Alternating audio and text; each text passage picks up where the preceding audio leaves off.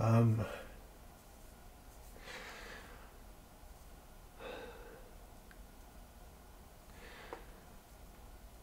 I grew up loving animation. I grew up with a dream of being a cartoonist. Because of the power that animation has at communicating the human soul in a way that many other forms of art can't do. At least not in the way that I felt animation could do. And there's lots of great movies, big budget films, Disney and DreamWorks and you know, and Don Bluth and all these big names in animation who I love, but nothing touches me like the short films, student short films, such as the film that I just saw.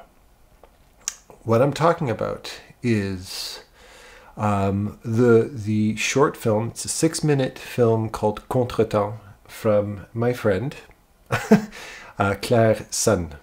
And she worked in collaboration, of course, with a couple of other artists and sound designers and all this kind of stuff. And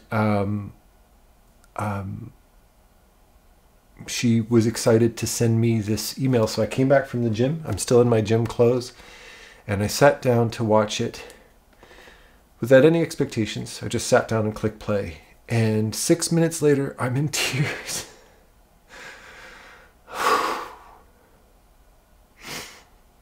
And maybe it's because I'm a partially overly emotional person, but it has a lot to do with the fact that this is one of the greatest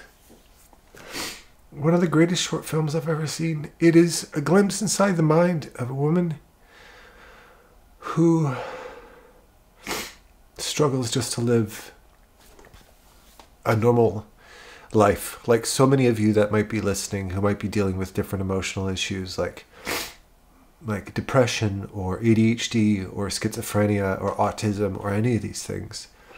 It is an abstract glimpse into the mind of a woman who needs to perform a simple task for her little sister Maeve, and the incredible challenge it takes to get to that point. I don't want to spoil anything. I want you to click on the link and watch it for yourself. It is one of the greatest things I've ever seen, and it will leave a very lasting impression on me. So Claire, thank you. Un grand merci pour m'avoir envoyé ce film.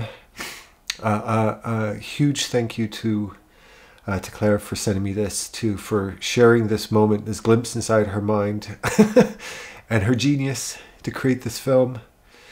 And a huge congratulations to all graduating students in any animation school worldwide, from the Cégep du Montréal, where I taught, to Les Gobelins, you geniuses. If anybody knows anything about animation, they know about Gobelins.